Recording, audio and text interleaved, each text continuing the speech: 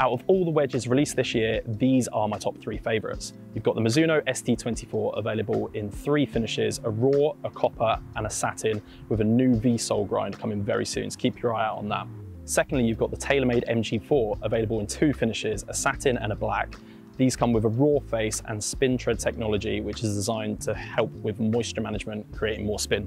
Lastly, we've got the Callaway CB. This has urethane microspheres placed behind the face here to dampen vibrations and make a really forgiving wedge feel like a player's wedge. They're my top 3.